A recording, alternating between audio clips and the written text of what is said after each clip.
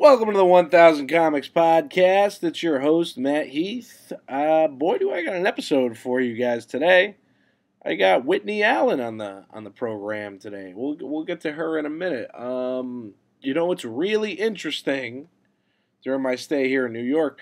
The other day I went with my buddy Joe Fox. We went down to the Comedy Cellar and saw Dave Attell headline, and I got the chance to meet Dave Attell. I was talking to him for a few minutes. I asked him if he would be on the podcast. He politely turned me down. He said maybe not right now, but maybe in the future. And he said send me a DM on Facebook, and I'll get back to you. Just to mention one of his jokes that he did that night, which I thought this was very strange because I took a picture with him, and he made a joke that he said he's a comedian that's good looking only in the fog. He's only good looking in the fog, holding a lantern. And when I looked back at the picture the next day of me and him, I realized I was wearing a T-shirt of the Led Zeppelin 4 inside cover with the Piper holding the lantern. And I just thought that could he have been making a joke about my T-shirt? And to take this even deeper, Dave Attell is the Piper calling you to join him because he plays a recorder at the end of his set. For whatever reason, he plays a children's recorder as a pipe, and He's the Piper calling you to join him. And so I sent him a message the next morning, and then later that afternoon, he sent me a message back. Dave Attell sent me a message on Facebook saying once again that he can't do any podcasts right now, post-pandemic and all, which is understandable. He wished me luck with all my shows that I'm doing here in New York. To me, that's like the mayor of New York comedy. Dave Attell sent me a DM wishing me luck with my shows while I'm here in New York, and I couldn't believe it. I thought that was awesome. I don't think I could feel any more validated on this trip to New York, getting a message from Attell wishing me luck with my shows here in New York. It made me feel really good. Let's just get a little quick ad read in here. You've probably heard a lot about cannabidol or CBD, but have you heard about the plant science company taking the lead in providing the highest quality CBD nationwide? At your CBD store, Simsbury, you will find a fantastic staff that creates a comfortable environment where you can find and get your questions answered and get the right products and the relief you need. They will be your number one source for providing the education and about products for you and your pet. They offer a full line of edibles, creams, USDA-certified oils, and more, all developed under the guidance of their PhD analytical chemists and health leaders across the industry. And to back up their story, they also provide extensive third-party testing to ensure what's listed on the products is actually what's in the products. They're located at 1243 Hot Meadow Street in Simsbury and open 7 days a week. Give them a call at 860-217-1433 or visit their website at ycbdsimsbury.com or stop in for free samples and get the highest quality products you can find. Your CBD store, Simsbury, where good health hits home. Before we get into this interview with Whitney Allen, she's been doing comedy a couple months now. She's been doing improv longer than that. Huge Dungeons and Dragons fan. But she just came and visited me for the past couple days here in New York. We've been hitting up open mics together for the past 2 days straight, just hitting it hard. And she's very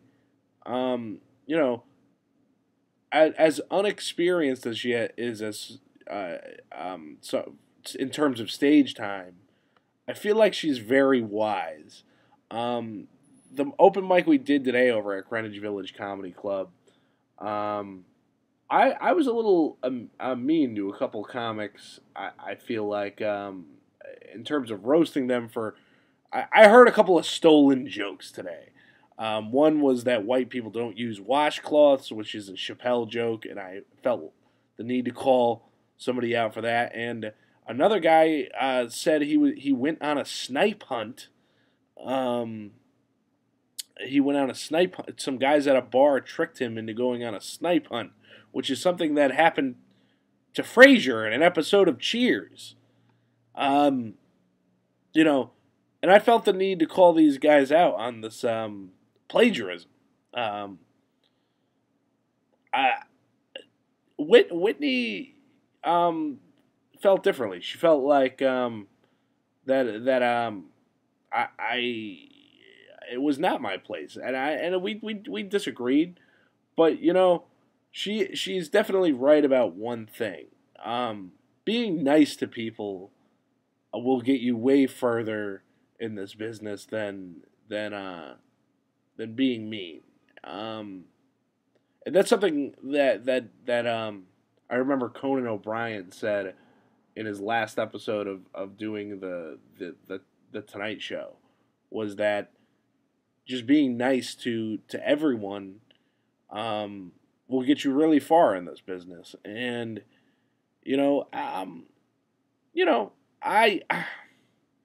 it's tough because I do feel like people need to be called out on their shit when they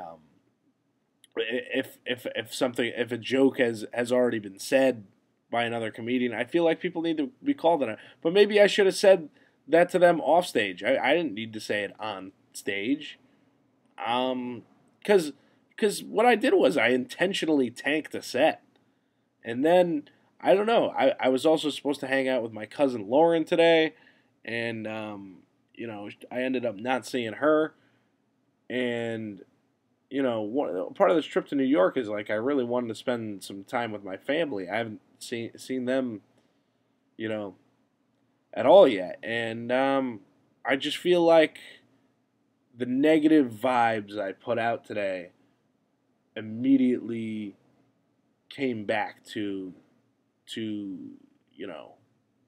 I felt like I was putting out negative energy and received negative energy today. And I should just keep putting out positive energy. Positive energy is so important. I feel like literally anyone in the world could make it in comedy. So why not just always be positive and do good things for people and be nice to people? Because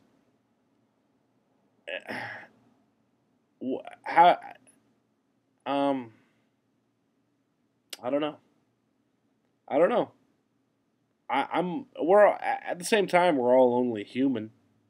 We are only human. The other day I was also questioning why am I here? Why did I even take this trip? And I was walking by Cat's Deli the other day, and it said it opened in 1888. And I thought, wow. My family started their lives in this country right here on the Lower East Side. And, it's odd that it feels like home to me here, even though I've never really lived here.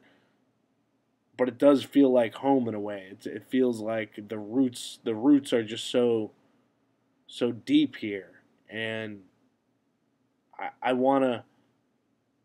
just want to make, I want to make my friends proud. I want to make my family proud.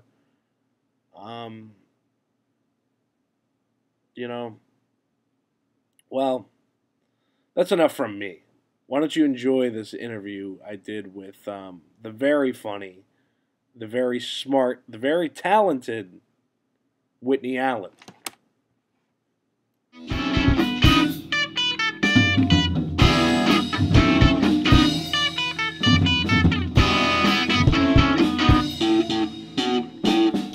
All right, welcome Welcome to the 1000 Comics Podcast. I'm sitting here today with my guest, Whitney Allen.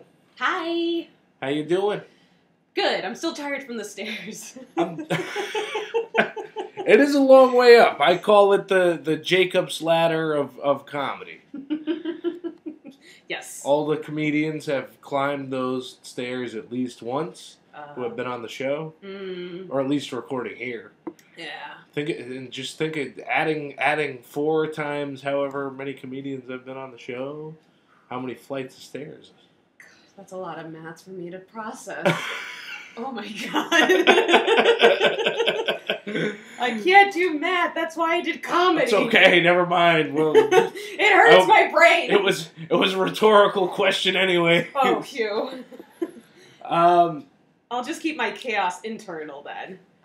Well, I'm actually a little surprised to see you just because it's like we were planning for tomorrow. Tomorrow wasn't going to work, and then we were planning next week, and then we were like, you want to just do it today? Today. And you're like, today's good. Today. And now you're here. So. And now I'm here. Yeah. Compulsive decisions. That's how I go about life. Really? Yeah, that's kind of how I got into comedy to begin with. Compulsive decision. That, and I was also going through like a weird quarter-life crisis too. Like, I was wrapping up with a 6-year relationship. Impulsive or compulsive? Probably both.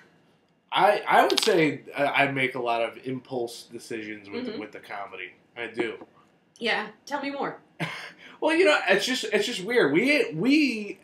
And I don't typically ask comics to do this show so quickly, but we just have so much in common. We're both comics from the same town. I know. And you're the first comic I've ever interviewed that's also from East Lyme. Yeah. I don't think I've come across anyone else from East Lyme who does comedy. Right. Wait, you weren't born in East Lyme, were you? I was technically born in Norwich, but we moved to East Lyme when I was 2. 2. So So you were raised raised in East Lyme. Oh yes. Yep. So, and you told me you knew my brother. Mm-hmm. I don't know if he knows me, though. I don't know if he remembers me. What memories do you have of my brother Pete, is what I'm I wondering. remembered in 3rd grade he would always talk about The Simpsons. He would? Yes! It's probably because it's all I would talk about. That's probably why. I remember he talked a lot about you, a lot about The Simpsons. I just remember he had a bit of a chuckle. And then, some of his... I wish I remembered my other classmate's name. Because he always talks about corn, and I think both of them would always laugh at each other in a good sense, so I remember those memories. There was these kids that would always talk about corn, Mike and Shane Davies. Shane Davies, that rings a bell. It's not them, but I remember Shane Davies. But Shane, when we were kids, used to go by Popeye. Oh. Yeah. You know what? I think I remember Shane from 4th grade. He was really good at math. Yeah. And then I think sometime in high school he wound up in math in the same math class as me. So. And now he's probably doing really well in life, and we're comics. Yeah. Yeah. No, so I'm just curious because we're both 29 though. But you are 2 years behind me in school because you were in class with my brother. Yes. So, growing up, if it's not clear already, I have general anxiety, and I think that also plays into how I tried to get through school. I did maybe a week or 2 in 2nd grade, and then I was pulled back to go back into 1st grade. And then for the longest time, I was like, man, I'm in special ed. I'm going to do everything I can to get out. And I finally got out in 6th grade. But let's just say maybe decades go by. I was looking at some of my paperwork to see if I happen to have other diagnoses like ADHD or OCD and all that stuff. Turned out I was never in special ed.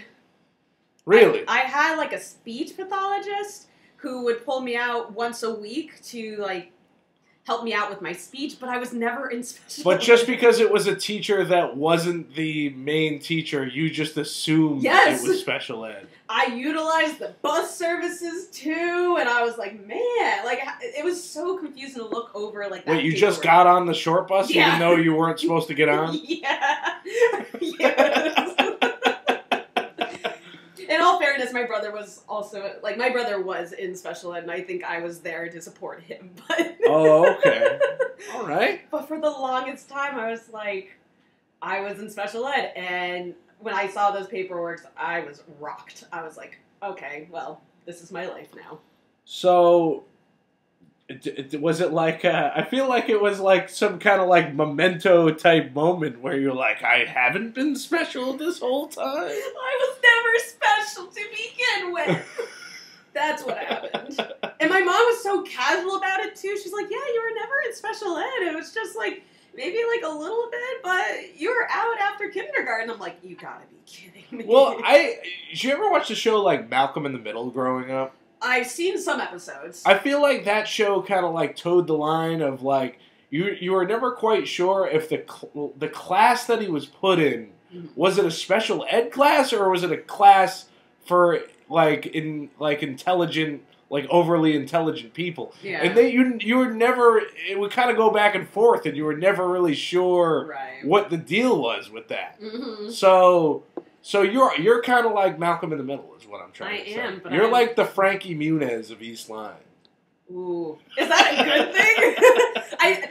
So I guess way back, yeah, that's a good thing. What happened to him? Didn't he get out? I think he had like a stroke at like our age, like age of 30 or something. Yeah. Oh God. He was in a band for a while. Yeah. Me and my college roommate saw him at the outer space, like over. Nice. And he was playing drums in a band for a while. All right. Yeah. Go Frankie. Yeah. But yeah. So it turns out he wasn't special either. We just never got to learn the last name. That's what I asked him when I met him. I was like, so what's your last name on Malcolm in the Middle? And we never got the last name. And he didn't, he was like, it was supposedly Wilkerson or something, but like, they never actually say. So it was never actually official. It was never officially said the last name on that show. Yeah. That is a bummer. So when did you start doing comedy?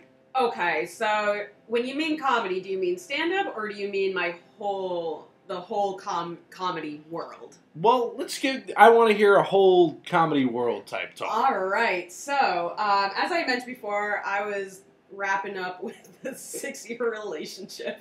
I make it sound like I was graduating, but no, it just tanked. Anywho, I wound up getting into improv over at CT Comedy Theater, and I'm like, wow, these are things that I should have learned when I was in school, and like, there's something very therapeutic at the time. Right. And so I kept doing improv, tried to go to as many practices, taking classes, and then, on top of that too, I was also taking sketch writing class. Because I had an interest in, like, writing sketches, finding the beats, all that good stuff. How is the CT improv? Because I don't know much about it. I haven't really had anyone on the show really ever talk about it. Yeah, I really like it. I think it's probably one of the best that you'll find in the state. Right. Especially as good as Second City. Yeah, because honestly, we're going to start recruiting people on Saturday Night Live. Yes.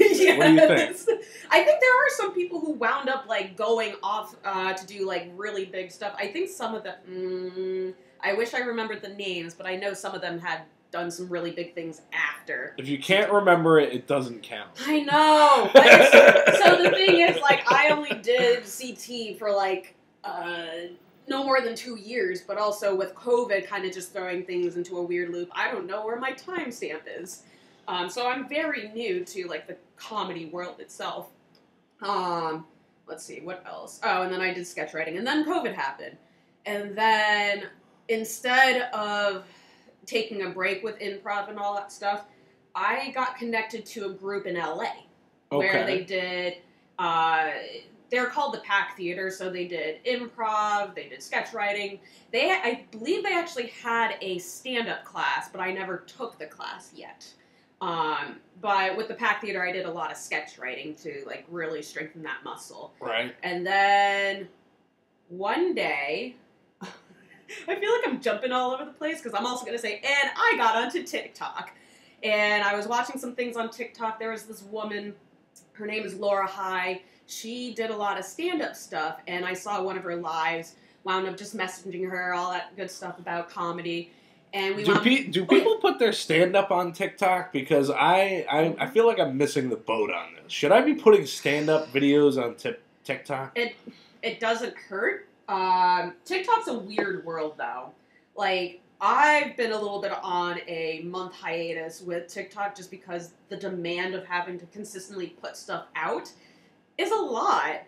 If you already have stuff if you already have videos, it's just a matter of uploading them. Yeah. But it's a bit of a gamble, too, because not everyone's going to see your post. It's like, it'll be sent to, like, random people who will probably, like, if you're interested in comedy, you may like this person. And you'll just get, like, the most random people from across the world, essentially. That might be a good thing, though, being that, like, my YouTube page, you know, you have to know about my YouTube page to go to the YouTube page. And a lot of times with TikTok creators, they'll use TikTok as a platform to bring people to their Instagram or their YouTube and all that stuff. So it has some benefits. The drawback to TikTok is that it's made for, like, what are they called? Influencers. Right. And you know, we're the same age, but I feel like you're like a teenager explaining I don't TikTok to me right now. You know, like, it's finally someone with the sensibility to explain TikTok to listen, maybe, you know what, maybe I am 24. I have no fucking clue. Everyone keeps saying, like, I thought you were 24, and the more times that people say that, the more I'm like, you know what, maybe I am 24. I should just go with that. 24, all right. Yeah. I can believe it. Yeah, I'll keep getting carded, but it's all right. Actually, one of the... I know we're going off on a tangent, but over at Cafe 9, one of the regular bartenders who I saw multiple times keeps asking for my card. I'm like, okay. Right. And then she sees it, she's like, oh, damn, I'm 29. I'm like, I know. and you do the mic over there. How do you like the mic over there at Cafe 9? I like it. I think it's a good mixture of comedians. It's also a good mixture of locals who'll just come in and just enjoy a night. Yeah. I feel like I get... And plenty of hecklers, too. There are. I haven't come across any. When I go up, I've heard. Oh, there was one a couple weeks ago. Did you hear about the 9-year-olds at Cafe 9? No, there's a 9-year-old that went into Cafe 9? Okay, there were a group of 9-year-olds, let me be clear. So, and this was, I believe, my first time going up to Cafe 9. Wait, I think I heard Dan Calway say something about, like, a bunch of kids came up on bicycles or something. No, it's them, and then one of them, I don't know if you have a censor warning or anything like that, but one of them came into the entrance, and I guess one of the comedians were talking about active shooters, and, like, this 9-year-old is like, I will be my high school active shooter. And it's like, oh. And then, what? Yeah, it was crazy. And then...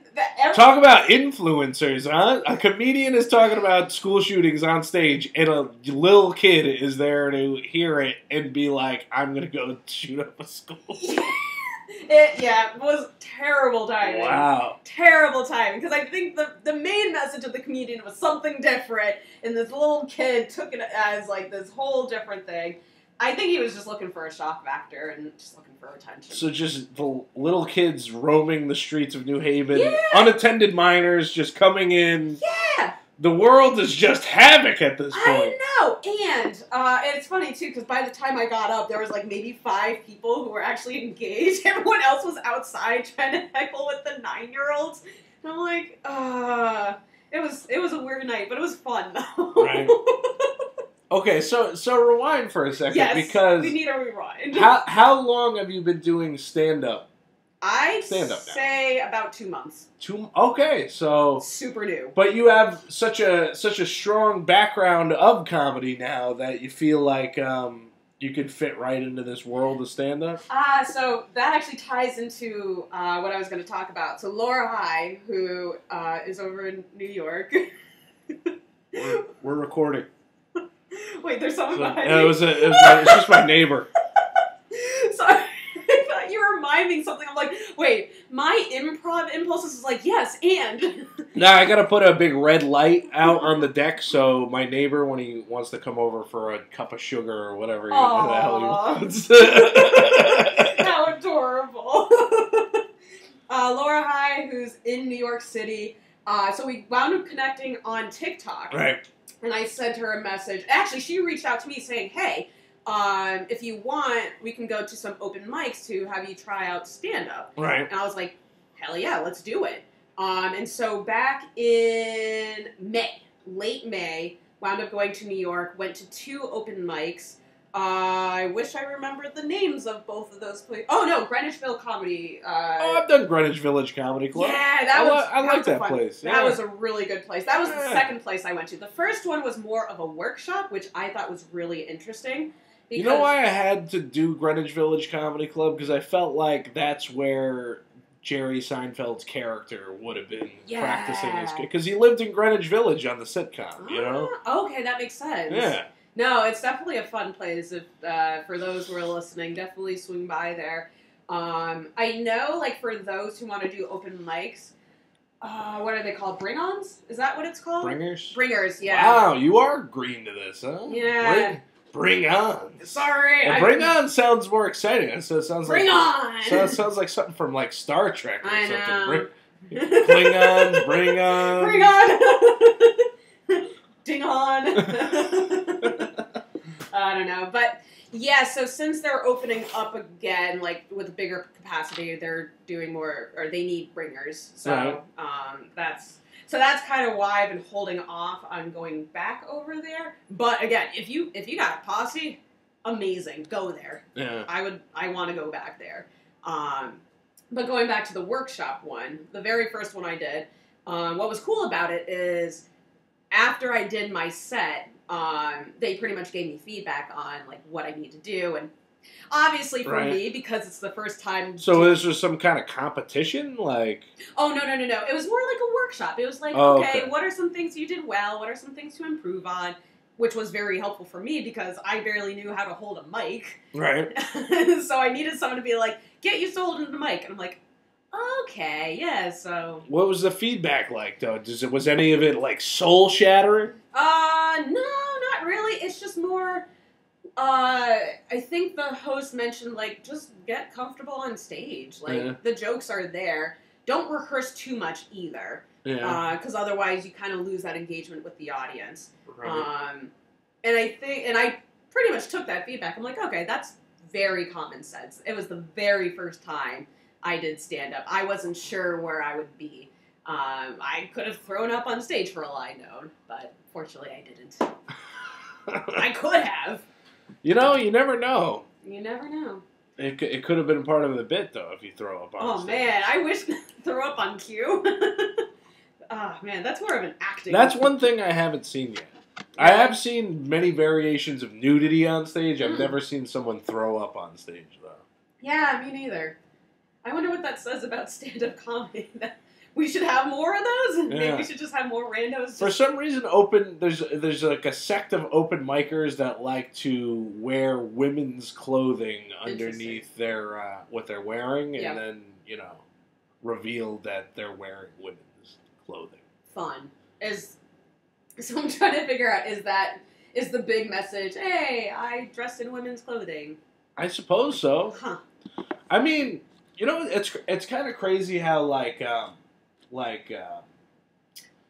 don't know, I feel like I should tread lightly here because, I don't know, it's just like with Pride Month and all the equal rights and then, you know, like stuff like that where it's like drag queens have always had like a special place in comedy. They got like a show over at Comics once every couple of months, you know, and it's like they keep coming back. They keep getting booked is what I'm trying to say. Have you seen a drag show, though? I never actually have. Not live. I mean, I've seen, you know, a couple of the RuPaul TV shows. Sure. I mean, that's still a clip, but yeah. And even then, it was, like, kind of against my will. You know, I watch those drag shows, and I'm like, you know what they should have, like, as, like, a judge, like, on, like, the RuPaul's drag race? If they put, like, in, like, comedians like Jim Norton or Artie Lang. Like, if those guys were judges on a drag show, I would think I would find it highly entertaining. Sure. I mean, I can't really speak to the community because, again, like, I watch it because I'm like, everyone looks fabulous. I'm all for it. Let's do it. I think it is interesting because I do think there is a comedy component to it, but I feel like it really depends on who the drag queen is. Right. Because, I mean, some of them are like, this is my life, and I just want to perform. I dance. This is how I am. But again, I'm not too familiar with the community and how it's evolved, too. Like, I was actually talking to someone about... And again, I also have to tread lightly, too, because I think some of the things they said, I'm like, interesting, I never thought of it that way. So I guess, like, during the early awareness of drag, it was kind of seen as a way to mock women. Right. Again, it definitely has evolved since then. Yeah. But, I hope I don't get it still is in a way, though, right? Isn't it kind of like it's almost like Drag Race isn't quite pro-trans as much as it is a parody of modeling. Right, so that's... You know what I mean? That's the thing about RuPaul that I've always been, like, on the fence on because of some of the statements that were made. And it's outdated mindsets. I think nowadays... where our society has evolved, where, especially, like, non-binary, we're talking a lot more about it. It's like, if you want to wear a dress, go for it. It doesn't mean that you're a girl or a guy. It's like, you like dresses, you want to wear it. Yeah. So I think with that mindset, you kind of take away the whole, they're trying to be a girl or they're trying to be a boy kind of thing. It's just, it's some sort of expression. All right. So. I think we should change the subject before I get too confused. Yeah.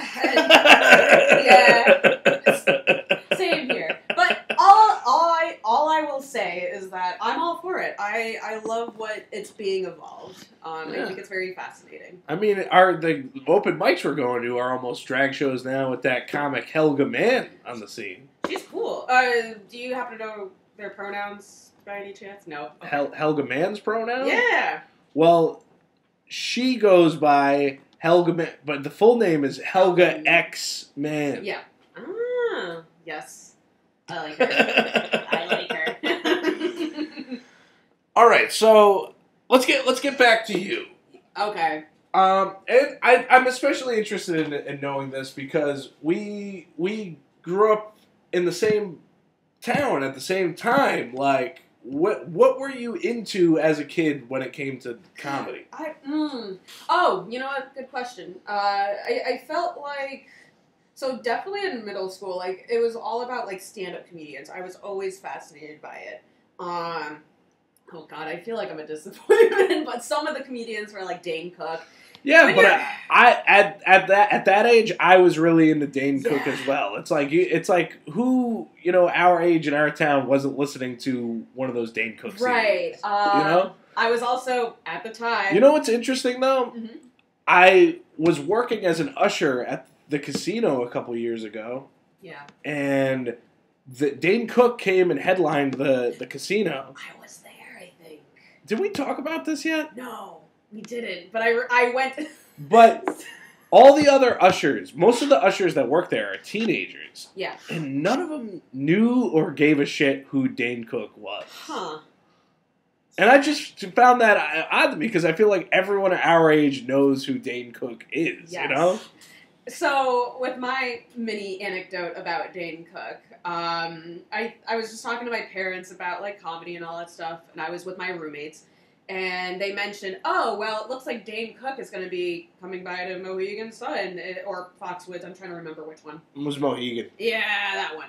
And they're like, oh, well, if we wind up getting tickets, would you guys go? And I'm like, yeah, sure, why not? They actually wound up getting tickets, so that's how I went to see Dane Cook. Right. Yeah. And what'd you think when you saw him live? He was pretty good. I definitely it's not like his old stuff, which I think in a way is good.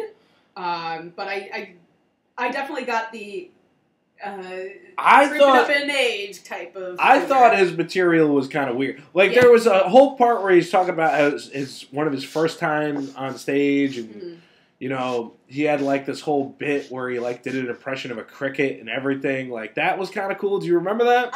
Vaguely, yeah, it's been a while. But then he also had this whole like his whole closing bit was about this stalker that was like following him on social media, and the stalker like this. It was this woman that was stalking him, and I just felt like the whole bit by the end of the bit.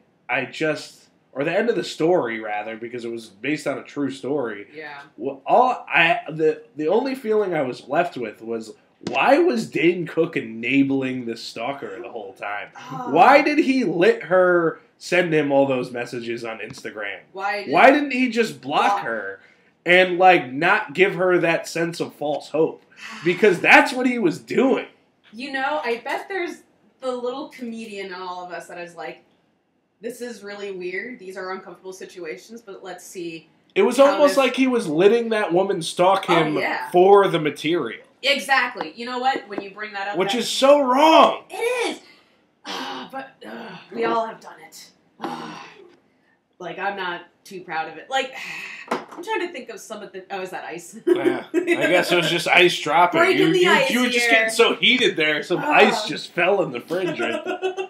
I'm just trying to think of what... Oh, there was... So I went on a date last Monday. Right. And I used that as... Is Monday like your date night? Well... And I only asked that not because we're recording on a Monday, but you said you were going to go on a date, and what happened with that? They never reached out, and I'm like, all right, cool. That means I don't have to worry about... I hate dating, so... Sorry to hear that. No, I just absolutely hate it. It's too awkward. People are all like...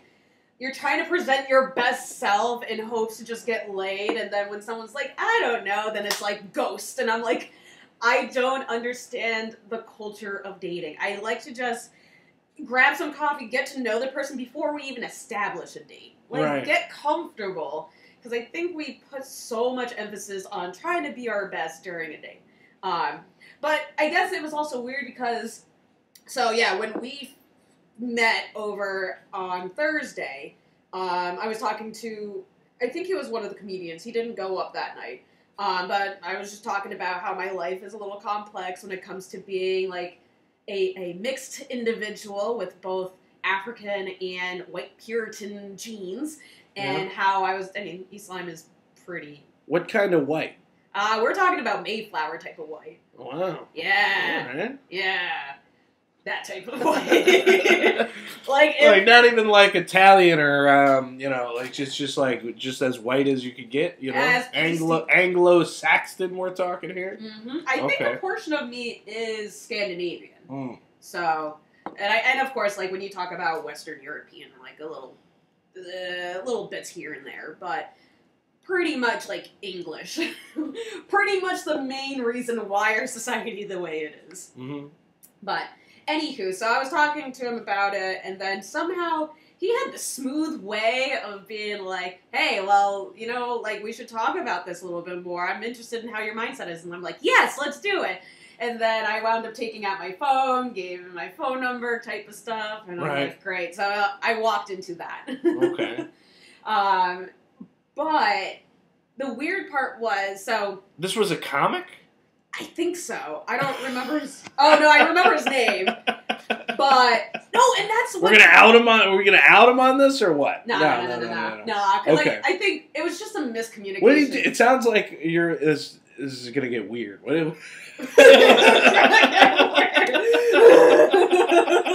It probably would. So I'll just say this, like, from my understanding, he is a comedian. He didn't go up and do his stuff that night on Thursday. Right. But we were talking afterwards. Right. Seemed to like my stuff. And then, we were supposed to go on a date today at 1 o'clock. Right. And then I think shortly after he left, I was like, fuck, what did I just do? I don't like dating. I hate dating. Right. So that's that story. And then last Monday... Oh, so you blew him off. No, because in all fairness, though, like, I even have a message that says, hi, it's Whitney. and it was sent to him, but I never got anything back. Right. So we had no confirmation. Okay. I put it on my calendar just in case, but okay. So the ball was in his court. Yeah, and he didn't take his shot. I'm all about people taking their shot, which is why it's like, all right, I'll go on a date. I mean, there's food involved, fine. Right. But if you don't follow through, then what's the fucking point? Yeah. And so he didn't send me a message. I'm not going to reach out because I'm not going to be chasing after someone when I'm not interested in dating to begin with. You should. Yeah, you're the female. You shouldn't be doing the chasing. You don't want to do the chasing. Yeah, I've already done enough chasing in my life. The chase. This is, chasing is not good. No. Because I feel like I'm just at a stage in my life where it's like, I have other priorities that are lined up. Men are not one of them. Right. I wish they were, but they're not. Well, you're only a couple months into the stand-up game. You probably, I don't know, like maybe you shouldn't be dating comedians. I don't know. Here's the thing. That's what I was thinking of, like, last Monday when I went on a date with this guy, and I'm like, I should not be dating a comedian. A white comedian of all. I was like, why am I doing this to myself? Right. It was a nice date. I'll give him that. Turned out he was 24. And I was like, there's a little undertone where I felt like a cougar. I was like, wow. Yeah, but maybe my standards are also too high. I was like, yeah, you're a little too young. I think you're just a hot mess. I gotta be honest with you.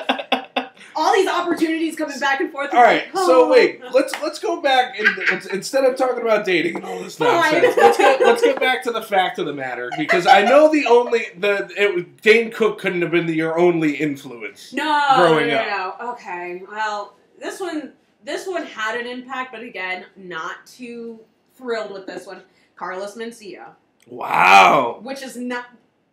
I'm ashamed. I'm super ashamed. I knew I didn't like Carlos Mencia as soon as he hit it big, because it was like right after the Chappelle show, and then Carlos Mencia was like, oh, it's racial humor you want, and it was like, no, it was just like the Chappelle show was just funny. Yes. And it had racial humor, but then it's like Carlos Mencia had to take it to, and then come to find out he's this huge joke thief and all that, you know? The thing that made me turn off in, like, a very general way. I remember seeing, like, there was this one heckler, female, who was talking about, let me back up. He was talking about a joke about how women put on makeup to disguise just to create a false disguise. And this woman who was heckling him was like, that's not what makeup's for. Like, it's more of an expression. And then he literally was just like, I don't know, he was just so downright disgusting with her. And I'm like, yep, nope, that's the day that Carlos Mencia off my list. Really? Yeah. And then afterwards I heard about the stealing the jokes, and I'm like, good riddance. See, as a comic, aren't you kind of like on the comic side, not the heckler? I don't like any kind of heckling. No, yeah.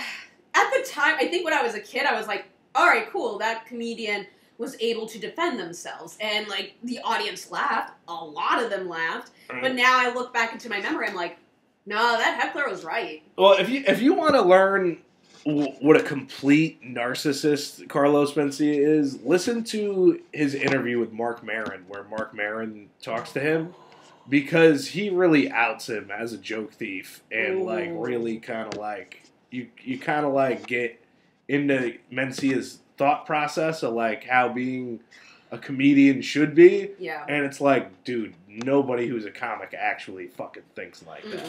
You know what I mean?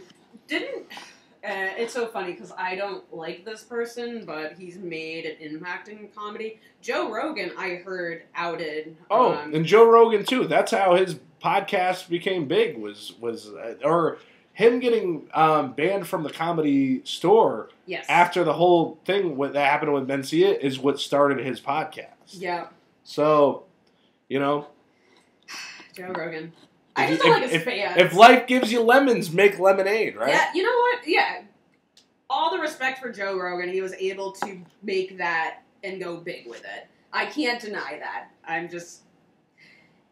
Just not a fan of him. Not a fan of Joe Rogan? Why not? What turns you off about Joe Rogan? I remember, so for me, I was like, I wonder who Joe Rogan is. And I watched one of his interviews with Thomas Pappas, I believe is his name. Yeah. And he was talking about this. You like him?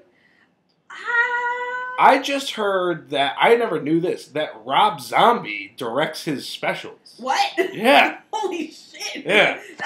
That is such an unusual combination. I never thought. Yeah, I thought that too. I was like, what the hell? I don't know if it's true or not, but somebody we have to look into this. Yeah, we got to look into this. We need to invest our time and effort into this.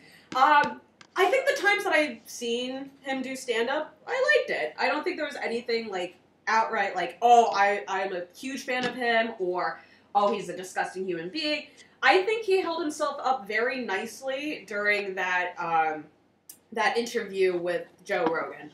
And it was specifically the part where Joe Rogan was talking about, essentially, I call it a conspiracy theory about how Dr. Fauci sent out an email saying masks don't work, all that stuff. And Joe Rogan was so fixated on, like, America lied to us about the vaccine. And it's like, well, here's the issue. When you're talking about viruses, they're smaller than bacteria. So technically, in a way, it does go through the mask, but no one said that masks were impervious to it. It's just a behavioral reduction to make sure that people don't spread their shit to everybody else. And so that's why I didn't like Joe. So you base your opinion on somebody based on their beliefs of the coronavirus? No, I will be fair. I've only saw 5 minutes of that, and I was like, I can't watch it anymore. Because honestly, like where I stand with the coronavirus is, it's like they were making us wear the mask for a while. Sure. Then I got the vaccine, and then now we don't have to wear the mask. And it's like I don't want to say I'm a sheep, but I'm like, well, just do what the fuck we got to do to get. Sure, exactly. You know. Also, bear in mind, like, and then I have no strong feelings towards it whatsoever. Yeah, that's fair. For me, my background is in public health. I actually got my master's in public health, so a lot of, like, the whole, like, the strategies that were going on with COVID and just kind of analyzing how we can do better. Like, yeah, like, for me, I have opinions on it. And I think my issue is that if Joe Rogan was going to go to that extreme saying that masks don't work and causing people to take off their mask, and, of course, we got the Delta variant that we have to worry about. Yeah. Like, that's also a public health threat. So that's how I interpret the interview, but again, for the viewers who... Like he's like this influencer that's trying to get people to not wear masks? That's what I was worried about, the message that he was sending. I don't think he meant it, but again, it was just very weird. It wasn't a good interview. Now it's like you gotta... I feel like I kind of have to like backtrack some of the episodes I've done of my podcast throughout the pandemic, and I think my opinion on it has been constantly changing.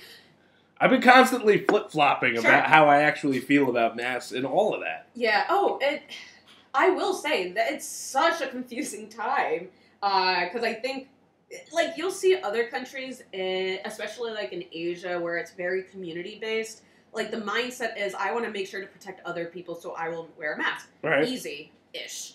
Obviously, I'm sure it's a lot more complicated. But when you got a society like us where we're very individually driven, we're like, I don't want to wear this mask because I feel uncomfortable. I want to go to the gym, but I don't want to wear a mask because I can't breathe in it. So notice, like, the conversation and how you process it. Right. It's not a surprise that the U.S. has had a hard time with the whole mask policy. And I think, not to say that the whole COVID... Well, you know what's crazy? Either. Like yesterday was the 4th of July, and I went down to Jersey to see the fireworks at Six Flags with my brother-in-law and my sister and their kids. Nice. And there's a ton of people there. Yep. And we're all watching the fireworks, and maybe like a handful of people are wearing masks, but most people aren't wearing masks. And I just look around and I say to my brother-in-law, I'm so glad the pandemic's over. And then I'm like, did that just sound like really ignorant? Because I don't know, is it over? It's not over. Because there's still illness out there. People are still dying. Still illness, still dying. I know based on what I'm observing, especially with the Delta variant, that has a bigger impact on those who haven't been vaccinated. Right. So when the message is, all right, we can take our masks off. You're vaccinated? Yes. What kind did you get? I got the Pfizer. Pfizer. Yeah. I got the Moderna. Nice. Ooh. I heard Moderna had like a slight advantage for the Delta variant, but that's just rumor that I heard. Yeah. Mm-hmm. Delta just sounds too sci-fi to me. I just learned about it in my sketch class. Somebody just said Delta to me the other day, and I was like, Delta? Like, yeah, it's like it's another strand that we have to. That virus is gonna fly right into you like an airplane. You You think that's? You heard about the Southwest disease? Oh no! Yeah, just named after airplanes and airplane companies. That's perfect. But so, as far as a social behavioral level, I don't want to say we're all safe because there's always some sort of risk. But when it comes to our behaviors, it's like, okay, it's nice to have a conversation. We don't have to worry about the 6 feet apart compared to last year. But again, just keep in mind how bacteria, how viruses work. Like, they're still around us. We just need to learn how to adapt. Yeah. So that's why. I think a part of the reason that I was never like pro mask really is that like I just think like well, if this is really the rapture, we're not gonna fucking be able to stop it. Right. You know what I mean? Like, absolutely. And actually, I think one of my roommates was talking about, obviously, like, we were all wearing our masks as much as we can, especially out in public. But, yeah, that is a very common thing for people to think of. It's like, well, if this is the thing that's going to take me so because I know a good amount of people that have died in the past year or so, and it's like, it's fucking scary. And then at the same time, it's like, dude, is it like, you know, is us like hindering ourselves from living our lives really gonna fucking do anything? Right. Yeah. You know, it's still a weird time. Because even for me, I don't think I can officially say COVID's over because it's still around us. It's just now we have some sort of barrier that helps protect us from it, but we never killed the virus. All right. So all we've talked about so far, for your influences, are Dane Cook and Carlos Mencia. By the way, as I just wanted to bring it back to that real quick. Oh man, how am I not diagnosed with ADHD is beyond me. No, it's not the fact that we went off on tangents. Is those are the two guys you picked are the ones that influenced you when you were young. Well, I'll pick. So I know there's more. There is definitely more. Oh, you know, I like Craig Ferguson. I loved Craig. When he had the talk show, that was great. That was amazing. It was so underrated, wasn't it? Yeah. Yeah. And I think I feel like with his show now, if he continued doing this thing, I don't know if it would be as successful because of, like, he likes to flirt around with the guests. But the guests also play around with him as well. Right. But I feel like nowadays, if we see that, it's like canceled. But during his time on the show, amazing. Like, he's the type of comedian who I wish I have my set, but also can go off on a tangent, but still hit the points that you need to. Because there's something about him that is super improvised, and it just feels so natural when you hear him. And just, Now, what do you like better, improv or stand-up? Wait, before I get into that, it's just, I first was introduced to Craig Ferguson through the Drew Carey show. Yeah. Like, when I started watching his talk show, I was like, Drew Carey's boss has a talk show? Like, of course, he's the boss. Yeah. I just wanted to, and hey, and what better way to lead into that question, because Drew Carey and Whose Line Is It Anyway, all about the improv, but Drew Carey also a great stand-up. Yes. So, what do you prefer, improv or stand-up? Well, I feel like it's still not fair for me to compare because I've only done stand-up for 2 months. And you've done improv for pretty much 2 years. Okay. Including, like, the COVID stuff where we had to do Zoom improv, which is an experience. But you've done live improv shows and everything, and, you know, do you find it's easier to get the laugh doing improv than it is doing stand-up? So I will say that, actually, what was his name? I completely blanked out on his name, but that's okay. On Thursday, I was talking to someone about it, and it was a very good point because with improv, you have another person to bounce off your jokes. It's a lot easier to do things with more people than not. And so with that, you wind up getting more laughs, or you do something kooky on stage and people laugh. When you're doing stand-up, you're on your own. You can only rely so much on the audience to accept your reality. Yeah. Because again, with your stage partner for improv, they kind of have to accept your reality. It's funny that you bring up reality. It's like, well, when you're doing improv, you are presenting a fantasy where it's like stand-up is reality. Sure. Okay, so I use reality in a very interesting way, because like with improv, when you're on stage and doing your improvised stuff, that's your reality. Right. If you're soaring in the air or swimming underwater, that's your reality. You go with it. Right. Even if you don't feel comfortable, your partner has to kind of go with it. Right. As I mime. I'm telling the listeners I'm miming swimming. Right. All that good stuff. With stand-up, it's like, here's my reality. And people are like, huh. Or they give you silence. So the audience has a lot more liberty to reject your reality. Right. And it's a lot harsher. With that in mind, like, when I was considering doing stand-up, like, a while back, I was like, I want to try it, but I don't know if I would like it. It's not as bad as I thought. Like, I kind of accepted the fact that audience members won't laugh at every single joke that I have, because I'm also just new to it. Right. But I kind of take those as mental notes. I'm like, okay, this joke works, this one doesn't. This joke works, this one doesn't. And so it's kind of like a weird game for me on, like, trying to figure out which jokes hit well and how can I make it better.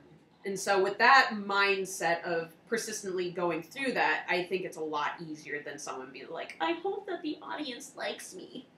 So. I feel like that's the whole thing with improv is like that. Just like I feel like it's a little more desperate than stand up in a way. Explain more, because I think I might understand what you mean by that. I don't know. I just feel like it's like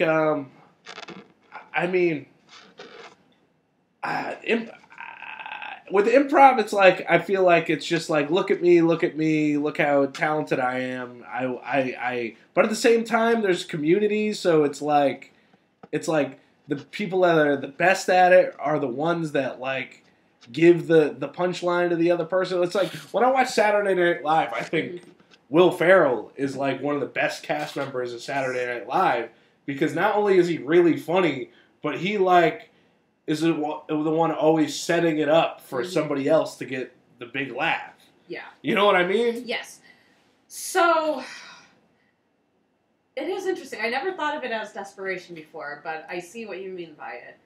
I think, well, it may come off like that on stage, or when you're an audience member watching. Yeah. But when you're on stage, you're literally panicking. You're like, I just want to get off. Please, someone tap me out. That's usually what happens to me when I'm, like, doing a set. Or I do something kooky and crazy, just so we can move on to the next scene. But the other thing about improv is I don't know, as a stand-up, I feel like you do stand-up for long enough, it's like you can't go to improv. Right. Because it's like, so let's say, like, you know, something like really kicks off with your stand-up, and then, like, your improv group or whatever, you know, gets jealous of you or whatever. It's just like, or wants to friggin' ride your coattails. I don't know, but it's like, these are my fears of improv. But, like, at the same time, I've never gotten into it. I don't know it, and I don't know anything about it. So it's a different art. It's weird because, like, improv and stand-up comedy is its own complete different jungle. Right. I don't think, like, if I were to do stand-up comedy, most times I'll come across improvisers like, oh, I cannot do that stuff. Kudos to you. Yeah. So it's like, it's I don't want to be like it's comparing oranges to apples to bananas, but it's like, it's a different muscle that you work for stand-up as opposed to improv. Right. Improv is more teamwork-based, where it's like you as a team work together to create a scene for the audience, to get some good laughs, all that stuff. versus you, where you have to do the setup, you have to do the punchlines, and you kind of have to accept your failures on your own. So I think stand-up is a lot scarier in that sense. You know what's weird, though? It's like, so, like, Saturday Night Live of today versus of when I grew up in Saturday Night Live in the 90s. Yes. Is like, when I watch Saturday Night Live today, is like, I'm watching it and I'm thinking, like, these guys aren't comics, these are just improv nerds. Mm-hmm. While Saturday Night Live in the 90s was, all those guys were stand-up comedians that were hired to be on the show. You know, like Adam Sandler, Chris Rock, David Spade, like, all those guys were stand-ups. Mm-hmm. So, it's like, I don't know. I feel like I just gravitate more towards that world. And then it's like, absolutely. I also yearn for it. Like, I would much rather turn on a Saturday Night Live episode from the 90s rather than one of the new ones. I think part of it's because back then, everyone had their own unique personality that comes in when they do a sketch. Like, Farley? Yeah, thank you. You knew exactly what I was thinking of. Like, but he wasn't a stand. He's the one guy from that era that was an improv guy. Wait, shit, and really? then he had to friggin', I feel like he was trying to just top all the stand-ups, you know? Man, he was so good though. Yeah. He had me fooled. I felt like you had some, like Eddie Murphy, for instance. Like, you can recognize an Eddie Murphy individual who is on stage, even if he's in a Gumby suit or doing some other thing. Like, right. You're watching Eddie Murphy. As opposed to nowadays, it's like, you kind of recognize some of these people, but they're playing different characters. They all kind of, there's like a teamwork-oriented. Yeah, the SNL sketches of today are a lot more collaborative, and the ones back then were like, they were all trying to do their own thing and get their own, you know. Exactly. Get their own nut doing it, basically. Yeah, I think that, you know, it's funny because we talk about improv, we talk about stand-up, and then that sweet middle part is sketch writing. Yeah. That's what happens. I think sketch writing is like that, that link that kind of keeps the improv world and the stand-up world. Sometimes I write sketches for me and other comics to do on this show. Yeah. I didn't write one for us to do, but that's okay. Now I'm wishing I had. I mean, you could always invite me back again. I got a shit ton of sketches. Actually, some of them I'm going to try to send over to SNL for everyone wants to send in their SNL packets. Yeah. I'm going to do it. I've tried sending some stuff to SNL and it got sent back. Well, I'm expecting mine will get sent back, but based on some of the classes I've been taking, especially for sketch writing, what's good about it is you may not get into SNL, which I fully accept. I don't think I would be the right person for it, but other people will be like, hey, you know what, this sketch kind of reminds me of the Astronomy Club. How about we send that sketch over to them, and they reach out to you. So it's like a networking game.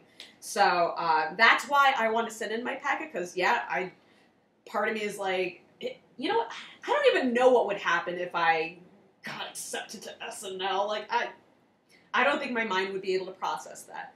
But most likely not. I will not be able to get into SNL. But you're prepared, though. Like, a lot of, you say you have, like, a packet. You already have, like, sketches and stuff like that written. Mm-hmm. Like, you know, I've read, you know, and you know, I read and listened to a lot of podcasts. But, like, supposedly when Mike Myers was you know, hired to be on SNL, like, people were jealous of, like, his work ethic. Because he had already had all these sketches written and all this stuff to, like, put in the stack of sketches when he got there, you know, while, you know, these other people get hired, and then it's like, they got to do the work. Yeah. You know what I mean? Mm-hmm.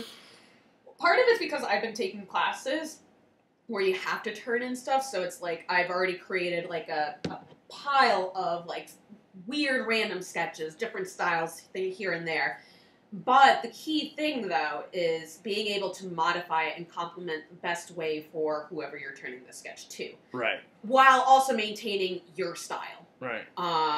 That's pretty much my goal for my SNL packet when I send in. Like, the very first thing is, like, the big shock factor.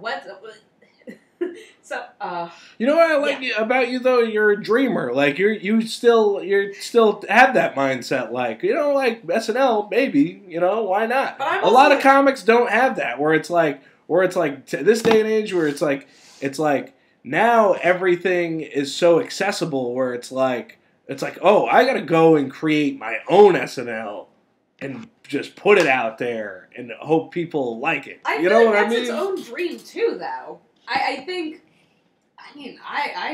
that a lot of comedians do have dreams. Well, not to say that you were saying that none of them have dreams. I mean, I feel like especially here in Connecticut, like a lot of people are bitter. You know? Yeah, Connecticut's an interesting place for comedy, but I mean, we also have like the geolocation advantage, depending on which part of Connecticut you're in. Like, I'm probably not in the best place, but if you're up north of Connecticut... But anywhere in Connecticut, you're still in the middle of everything. You could go to Boston and do that scene. You could go to New York and do that scene. No one's stopping you. Exactly. Yeah. I think some people are like, I don't want to drive that far. And it's like, well, then you don't want it very much then. And I know for me, that's kind of one of my obstacles is, bear in mind, I have a full-time job as a research assistant. So it's like, I still have to maintain my job here, but I still have this dream where it's like, if I got paid enough to do comedy, I probably would quit my job. Mm. I hope my boss doesn't hear this. Nah. I mean, if your bosses listen to this far, I mean, there's really nothing they can do about it at this point. I think, well, part of it, too, is I've just got hooked on comedy because I think it's something that I wanted to do as a kid. I never thought, when I grow up, I'm going to be a comedian. It's more, I wish I could do all these things. But I also, as a kid, because I was super insecure, I never thought I was funny until I just went through life, and then I'm like, yeah, I can be funny. I can make it work. Did you like the show 30 Rock when it came out? I've seen some episodes. I didn't see anything wrong with it. I liked it. I think you should check that show out. You're all about SNL and everything. Yeah. Why not? I like the old SNL. I don't like where SNL is now. But SNL, we're still talking like that's old SNL at this point. Yeah, you got a great point there. I completely forgot because that was like the Amy Poehler. Why am I blanking out on her name? Tina Fey, yeah. Tracy Morgan. Yeah. Those were the big stars. Yeah, I definitely liked that part. And then everyone kind of just disappeared afterwards, and I don't know where SNL is now. Well, let's talk voice acting. You told me you're a voice actor. Let me hear some of these voices. Okay, this will tie into some of my D&D stuff, so be prepared. So, for instance, one of the characters that I recently created for a different campaign, her name is Jickaby, and she's a rock gnome who is a barbarian. So, what that means is she's part bard, she's part barbarian. So there are times where she's like, she wants to be very charismatic and cast some spells, and then there are other times where she gets really mad and she's like, fucking rage! That's pretty much it. Okay. Yeah. It kind of reminds me of some cartoon. I'm not sure which one. Is that based on anything? No. It's just a voice that I can do. It's just a voice I can do.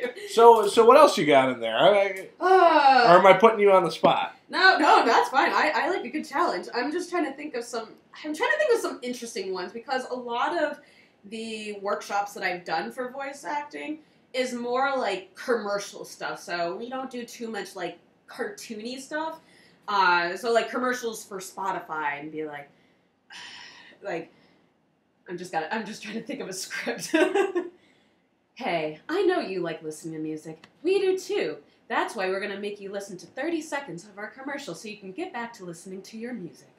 Stuff like that. Oh, like it's very right. very silly. And then the last workshop I did had more emotion to it. So like I wish I remembered the script for that one, but it's something like it's going to sound weird. Screaming at people to eat Slim Jims? You know, let's do that. I want to... Can we get into that reality right now? Okay.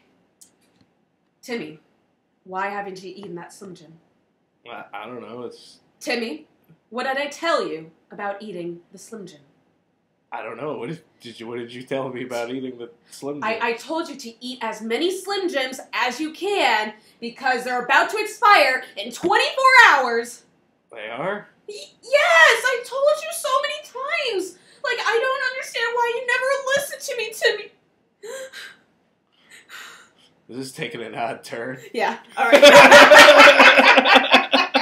And scene. Like, play around with shit like that. Yeah. I was thinking screaming at, like, how they say, grab a do a Slim Jim in the commercial. Oh, well. It might be an old commercial. Oh, is that the one with, I suck at names, by the way. If anyone has listened as far, I'm really bad at names. One of the wrestlers. You know who I'm talking about. There's definitely... Oh, yeah! That sounded like the Kool-Aid guy. Hulk Hogan? No. Oh, Miss Elizabeth. What? Macho Man. Yeah. Randy Savage. Randy Savage. Yeah, he did a bunch of Slim Jim commercials. He did? I thought so. I guess so. That makes sense. That would make sense. God, there's so much I need to learn about life. No, the thing about voice acting to me is because I've worked as a voice actor before, Really? and what bothers me is that like most of the stuff that you hear on the radio is fake. Yeah. It's like even the people that you think are real talking are like paid voice actors to talk to the radio show host. So it's like you're suddenly realize that like fucking the radio is this false matrix while like you have to listen to like podcasts and shit like that to actually get like real radio. What's free out there is this false fucking reality. Yeah. That most people think is the real thing. So I think I understand what you're saying. So like going back to the Spotify thing that I did, it's like you have a different tone and it's like I'm literally selling you to listen to more Spotify and all that good stuff. And way back, I mean, we'll just say 1950s because that also like when it comes to commercials, it's like all jazzy, like get yourself some popcorn here, and like it's supposed to be in your face kind of thing. But now commercials is so laid back where it's like, hey, I know what you're thinking. I know you want Spotify. Sure you do. And it's like there's something laid back about how you say it because people don't want the in your face anymore. They just want the chill, laid back kind of vibe. Yeah. It's like take it or don't. We're still here. Yeah. And I think that's what appeals to people, and then they wind up buying Spotify and all that stuff. Yeah. It's just all has to do with like money being the root of all evil. I mean, like the best, I don't know, when it comes to voice acting, like some of the best stuff you'll ever do is the stuff that you don't get paid for, you know? Yeah. I'm just trying to think of some of those. Well, I haven't been hired to do voice acting yet. Although self-proclaimed voice actor. Well, I'm going to be part of. Well, I'll help you get a gig. I'll help you get some gigs voice acting. Thank you. That would be super helpful. Oh, speaking of which, I tried doing a Bart Simpson one, but I don't think it sounds as good. Let me hear it. Hi, I'm Bart Simpson. Who the hell are you? It's too high. It's close. It's around that ballpark. I did a TikTok on it. I don't think it went anywhere. I think it's a little too cutesy to be Bart Simpson. Hi, I'm Bart Simpson. Who the hell are you? A little bit lower. I don't know. It's getting somewhere. We'll get there. We'll get there. Who's Lisa? Is that her name? Or no, Lisa's Yardley Smith, and it's like her real voice almost. I know. It's like I think Lisa would be hard to do. I guess I meant the voice actress who does Bart's voice. Yeah. What's her Nancy name? Cartwright. Thank you. Yeah. Man, like I said, I suck at names. Everyone. What was that like, meeting Nancy Cartwright? I never met her. Oh, No. I thought you just said you met her. No, I just forgot her name. Oh, okay. I wish I met her. She's fantastic. Yeah. Who's that random character in The Simpsons who falls into the toilet? What? Isn't there a Simpson character who's like, I fell in the toilet again? Who's that? I don't know. No! I don't know. I don't know if you're thinking of The Simpsons. I hope The so. character that falls into the toilet. Or he says that he falls into the toilet again. It's the one that's over at Moe's, and he's like, Oh, Barney? I think that's his name. Barney. Barney? I fell in the toilet again. The one that burps? Yeah. Yeah. Yeah. Doesn't he fall in the toilet? I mean, I guess he may have fallen in the toilet in one episode. I'm not crazy. That's all that matters. Okay, I'm not here to confirm or deny that Barney falls in the toilet. Fine. Well, I want to say that Barney falls into the toilet. Well, we can check Disney Plus. We'll look it up. All right. Cool. All right. Well, is there anything you want to plug or promote before we wrap it up here? So a couple things. So the first thing is I have a Twitch show. It starts tomorrow, but I mean, whenever this gets out, it's whatever. So every other Tuesdays, first and third Tuesdays, I do a Twitch show called Chaotic Roll. All right. It is a D&D inspired comedy First show. and third Tuesday of the month. Yes. Isn't tomorrow the 6th? So technically, yeah, so my show would be tomorrow, but next Tuesday it won't be, but then the Tuesday after that, it will be on. Oh, okay. So I'm on like a bi-weekly schedule, which is why my schedule just with my life is so Gotcha. weird. So, every other Tuesday, D&D inspired comedy show. Pretty much I do a D&D session in about an hour. Right. And it's chaotic. And it's fun. I like to think it's fun. And I believe the show starts at 11 o'clock Eastern Standard Time. Bear in mind, it is an LA show, so for them it's 8 o'clock. So. Right. But I believe for each episode, it should be up on YouTube. So if you can't stay up late like me, it will be up somewhere. Okay. What do they got to search on YouTube to get the show? I believe I have to do Pack Theater for Twitch. So it's like, what is it? www.twitch.com/packtheater. Mm-hmm. And then I think for YouTube, Pack Theater, and it should be that page. So. Okay. Yeah. Great. Anything else? That's pretty much it. Yeah, that's it. Bleh. All right. Well, Whitney Allen, thank you so much for being on the show. It was a real Thank you. pleasure. Likewise, thank you.